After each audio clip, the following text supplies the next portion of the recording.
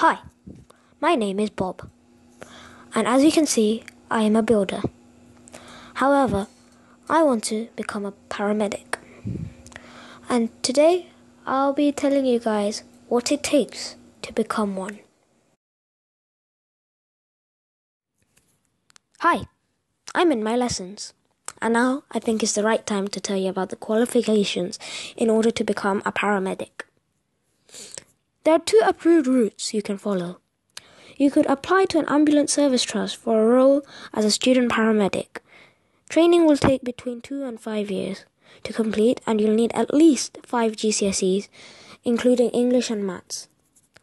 Alternatively, you can take an approved degree course in paramedic science, which can take from 2 to 4 years to complete.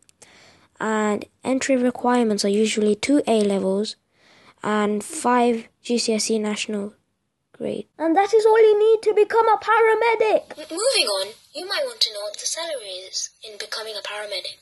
Well, once you're qualified, you will earn around £28,000.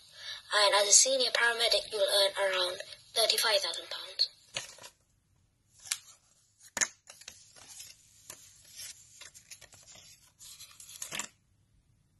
Now, let's talk about the work experience. As a paramedic, you will be the first professional medical member on the scene, and you'll deal with an array of patients with an array of illnesses.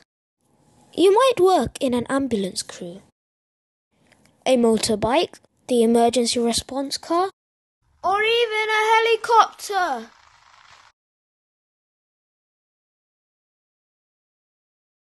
Ha, you got the small one. Paramedic, do-do-do-do-do-pa. Compromise? Yeah. Bow, genius. Ow. Hi. My name is Salman Raj from Upton Court Grammar School. And if you haven't realised by now, I have made this animation for the Nhs Competition. And I hope you have enjoyed it. And that's it from me, and hope to see you soon. What on earth were you guys doing? Boss, the tape's still running. Oh.